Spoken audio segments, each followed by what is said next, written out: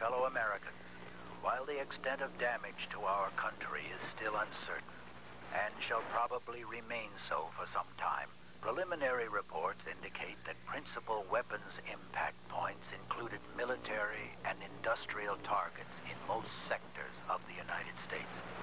There is, at the present time, a ceasefire with the Soviet Union, which has sustained damage equally catastrophic. Many of you listening to me today have suffered personal injury, sudden separation from loved ones, and the tragic loss of your families. I share your grief, for I too have suffered personal loss.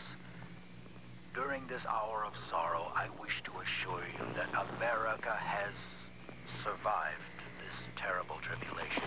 There has been no surrender, no retreat from the principles of liberty and democracy for which the free world looks to us for leadership. We remain undaunted before all but Almighty God. The government is functioning under certain extraordinary emergency options.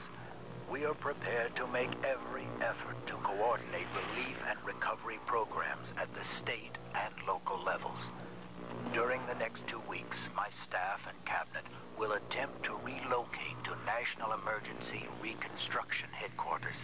At the present time, and until radiation pattern reports are made available over the emergency broadcast band or through your local authorities, I urge you to remain in areas offering maximum shelter protection from radioactive fallout, and to obey all local curfews. We are counting on you, on your strength, your patience, your will, and your courage to help rebuild this great nation of ours. God bless you all.